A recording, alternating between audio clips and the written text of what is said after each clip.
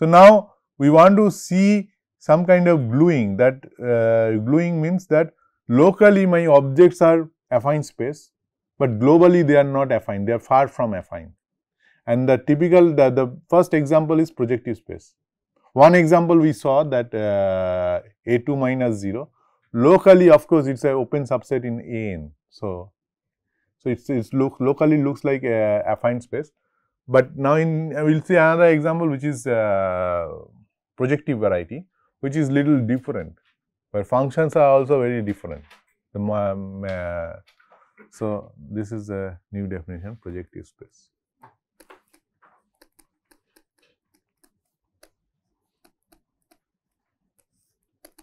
I will come to projective variety later. First, let us try to give a definition. So again, like I always assume K is algebraically closed field. So you consider P and K. So this P and K is, we consider a set of all lines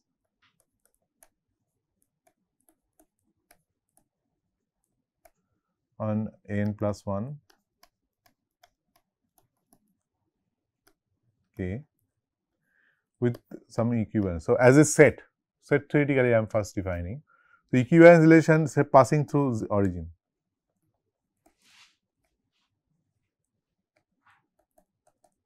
So origin, so when I say an plus 1 k, there is no origin, but I am fixed, so I am identifying with k n plus 1. No, lines passing through origin.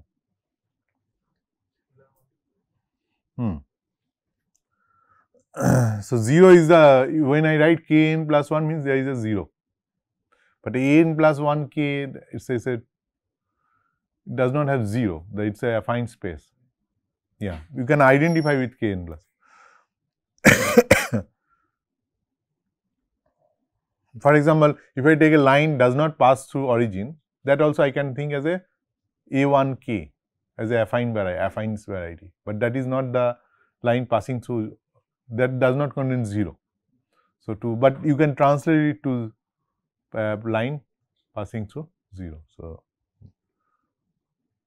an equivalence relation is that if I take two lines L1, I say L1 is equivalent to L2. If L1, I can write it as lambda times L2, where lambda is some scalar, of course some non-zero scalar. K star means k minus 0. Now the point is that on this set, I want to give a, this is like my, what will I say, my experiment ground.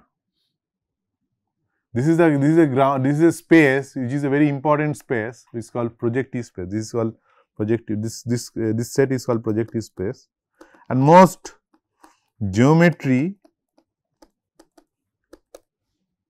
the algebraic geometry happens here.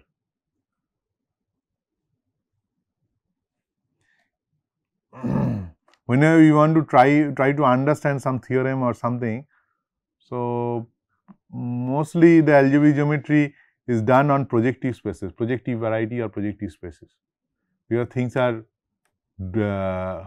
so when you, of course you study affine algebraic geometry, but that it becomes more commutative algebra. But when you study projective space or just geometry of projective varieties, I will define what is a projective variety.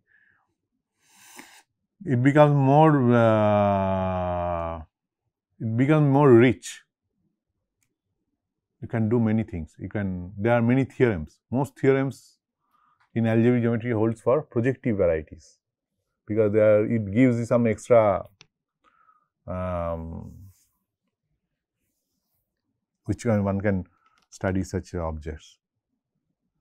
But again, not everything is projective geometry. You have some affine algebraic geometry, which is more like commutative algebra. You can translate it into a commutative algebra question. Somebody was asking me in last class that whether everything is commutative algebra. I know, not everything is commutative algebra. You will see some examples here. Commutative algebra fails. It's not, because everything is a local study, but local does not mean global. Locally, it looks like commutative algebra, but local does not always implies global statement, right? Then here it's something more. You need homological algebra or more sophisticated techniques to study such objects. So that's why sheaf theory comes. Because sheaf theory, you see, when you do sheaf theory is a local, it gives a local information.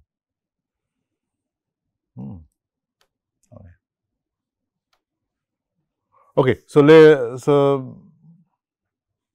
okay, I'll just briefly introduce the coordinate function and then probably I'll stop. Next class I'll define the topology. Okay, so see, so it is after all coming something from an plus 1 k. So you have this coordinate function, say so t naught tn, right? There are n plus 1 variables. So you have this t naught t1 tn plus 1. Sorry, t naught t1 t8, t naught t1 up to tn, n plus 1 variables. But problem is that this will not, these ti's are not functions on Pn, right? Because, for example, these ti's are not generally coordinates. When you choose some coordinate, they are functions, right? That's how you construct function. When you if you remember that this coordinates gives you functions, and all polynomial or all functions are, you got some polynomial in these coordinates. But these ti's are no longer a function on P and K, because a point, for example, 0, 1, 0 and 0, say lambda 0. So, this is the Ti part. This both goes to the same point. But if you just take the projection Ti map, then one goes to 1, another one goes to lambda. But they are equivalent. So, whenever you define a function, it should be well defined. These 2 points are same in the projective space, but one is taking value in 1 and one other is going to a lambda. So, these Ti's are not a good function. They are not functions. That's the first starting point that things go wrong in projective space, that coordinates are no longer functions on projective space. So, you have to take quotient of coordinates or quotient of functions of some satisfy some property, the degree condition, degree of the numerator and denominator should be same and they should be homogeneous. So, we will come to that. So, not all functions on affine space, they gives a function on the projective space. So, but functions like t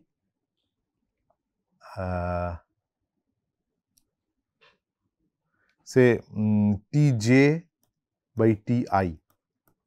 So, whenever you do Ti, of course, Ti has to be non-zero.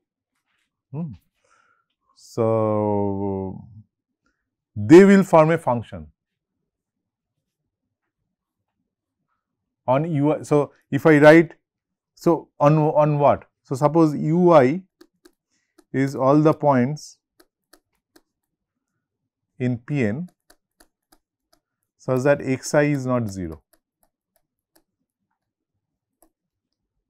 But this is same as you can identify with all the points in Pn such that xi is equal to 1,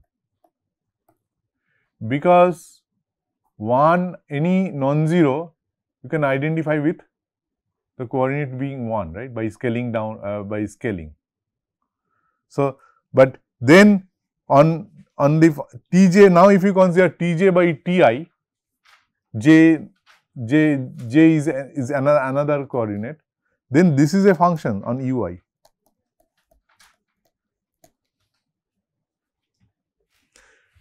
Right? Because if you take lambda 0, 0, 1 lambda and this, then when you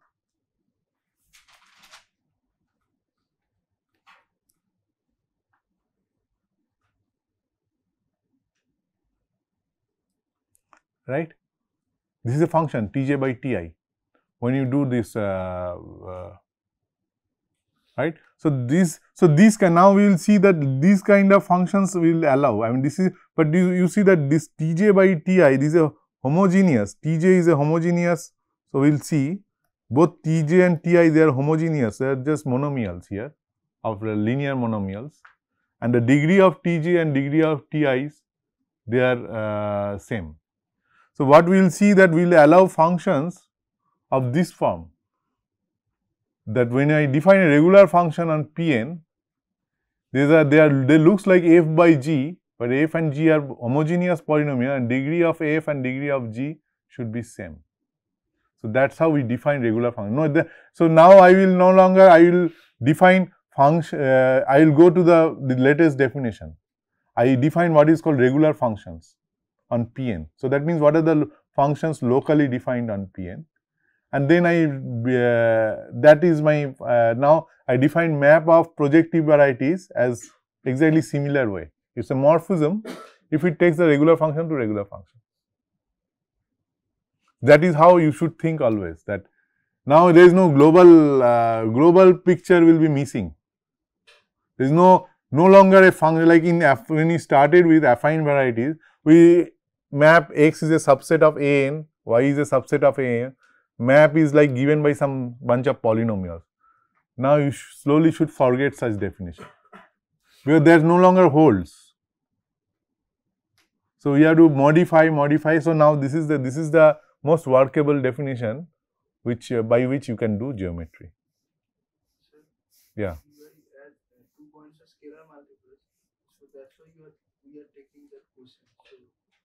Yeah, scalar, they get cancelled. Yeah. Yeah. Yes.